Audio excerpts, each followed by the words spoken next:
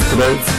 We are group number 3, and we're going to do the presentation for a robotic design class. Our team member is Giovanni Cardona and myself, Ramon Duran.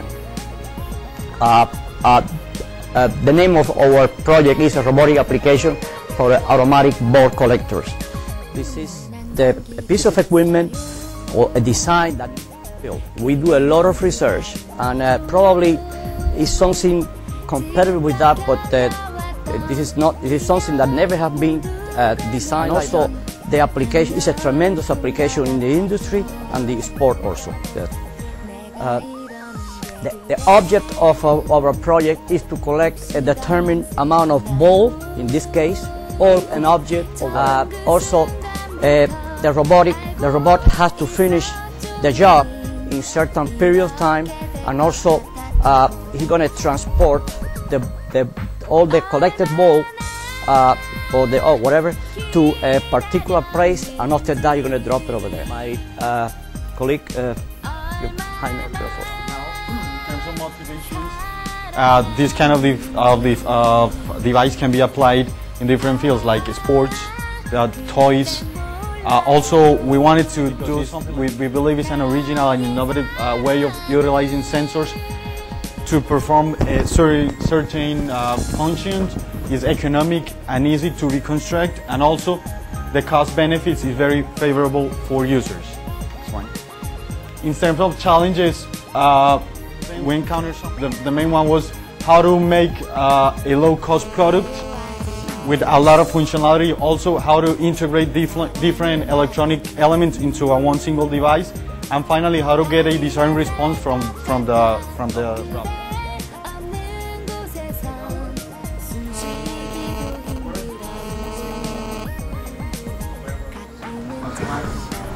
And the attachment for the motor. Mike, please. Oh.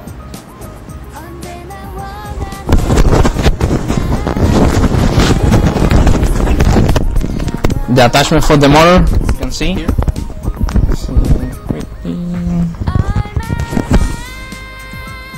All the hardware that was used, and also we have infrared sensors on the bottom to detect when the ball passes through the rover, through the bottom.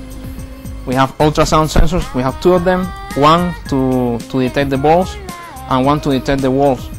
Also, since I'm using both, this one's going to see the balls and the wall, and this one's only going to see the wall. So I know the distance from these 2. So when I put an obstacle here or a group of balls, it's going to know it's balls and it's going to go for it. If it is a wall, it's going to measure the same distance and it's going to turn away from it. This is the software. They use the basic stamp version 2.5, and on the next slide it's a sample code. No. In terms of software logic, basically what we wanted to do with this device, first of all, try to find the walls around to find its location. Then it's going to try to detect different objects. It's going to go for them. It's going to find, once we have a counter here, so we're able to measure how many balls we're able to actually carry over the device, and then he's going to try to find the shortest path to a station to drop all the balls, and the loop is going to start over again.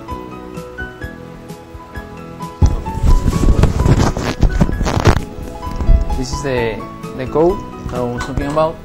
This is a section, it's not the whole code. You can see, for example, the subroutine for the conveyor belt, the drive routine for the platform, and it says IR program. This is a program for controlling the.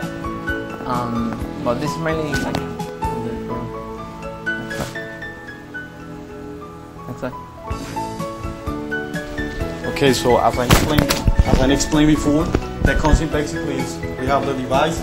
He's gonna go into a certain space, let's say a tennis court. He's gonna try to start looking for balls. So we're gonna go inside of the device. Then he's gonna check if there is more around. So he's gonna start looking for them. It is full.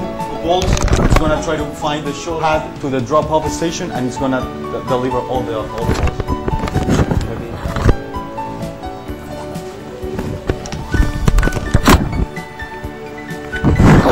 We want to show a little short video of the robot performing its function.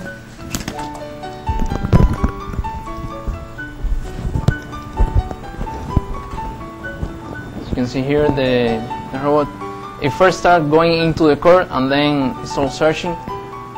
Due to time constraint, I put the balls like close to it to not make it like very long video. And the video, you can see it picks up the ball and then goes to the other one. Bounces off the walls a little bit higher. And that's the video.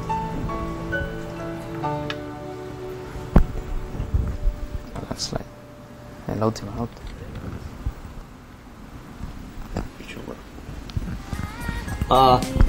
As I explained to you in the beginning, this never have been developed.